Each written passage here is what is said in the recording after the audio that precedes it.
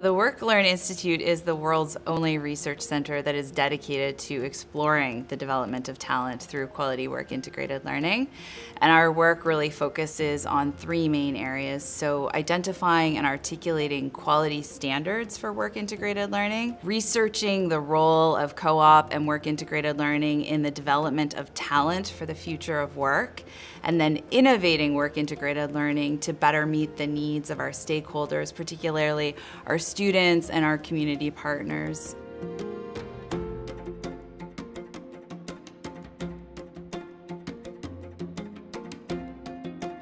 As our work at Waterloo evolved and we created new forms of work integrated learning to better support our students and our community partners, it became really apparent that the research had impact far beyond the original mandate of the unit.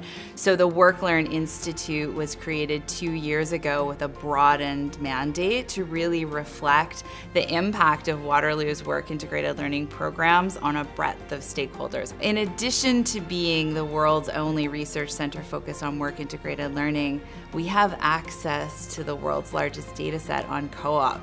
So from the experiences of the nearly 25,000 students that participate in the co-op program to the 7,000 employers that we work with. And that really allows us to not only understand the role of work integrated learning in the development of talent, but to better understand what's happening in the labor market as a whole, from the skills that our employers are looking for through to the ways in which the world of work is changing.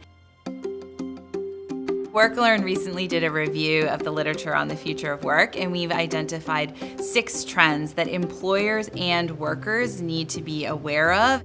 First, with the increased impacts of AI and automation, all organizations are going to need to be thinking about building a talent pipeline that has that combination of those technical skills, but also those enduring human skills that really can help people thrive and navigate all of the rapid change brought about by technology. Second is the concept of skill agility and transferability. So as workers, we're going to need to be able to take the rich expertise that we've developed and be able to transfer it to entirely new roles that may not have existed a few years ago, or to entirely new industries. Third, what follows from that is this notion of lifelong learning. So as workers, we're going to need to be constantly upskilling and reskilling. And as employers, we're going to need to think differently about how we train and how we upskill our staff. Fourth, there is of course a pressing need to create workplaces that are inclusive and that support diverse employees, providing everyone with an opportunity to thrive.